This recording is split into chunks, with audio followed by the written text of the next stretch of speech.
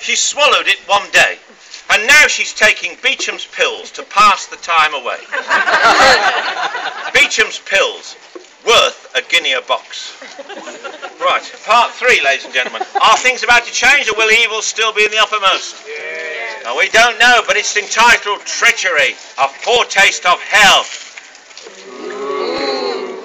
The clouds gather to warn me. How did Tobias escape? Have I not enough enemies without his blabbing tongue abroad? I must be wary. I'll find him, and when I find him, I'll slit his throat, and so rid myself of him forever. Then there's Mrs. Lovett. She's coming here tonight for her share of the industry jewels. Well, hear them now. I'll polish her off. Come in.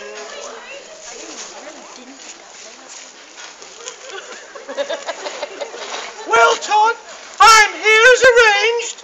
Oh, so you've come as promised. Yes, as promised. I'm so glad to see you.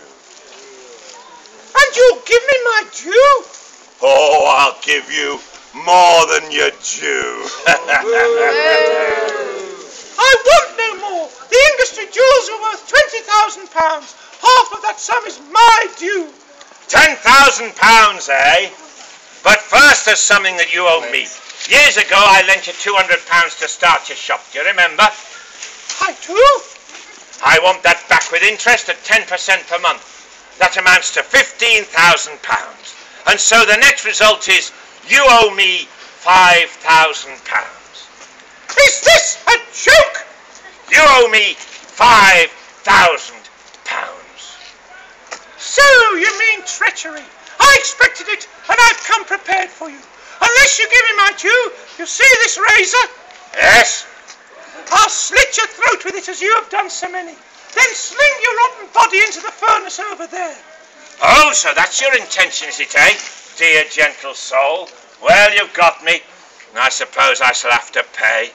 Here's the money. Ah! Take that, you fool. You should know Sweeney Todd better than to think that he runs risks. You villain! I'll kill you for that blow! Yeah! Ah, you she-devil, you nearly cut my wrist off. First blood to you. You villain! I'll soon put you where you can no longer harm anyone. Ah, me fine lady, you played right into my hands. Here in the cellars where you've so long carried on your trade in human flesh. I'll send you where you'll never make pies again. Put down the razor. Never! Then your fate is on your own head. Ah, got the razor off you. Now, me fine lady, the razor is sharp and your throat is nice and white.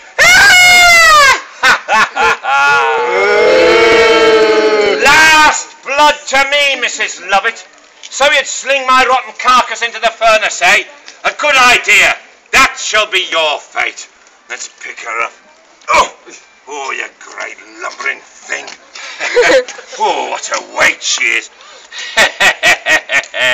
Now we know who ate all the pies. Open the door. Oh, how hot it is. Go on. In you go. In you go.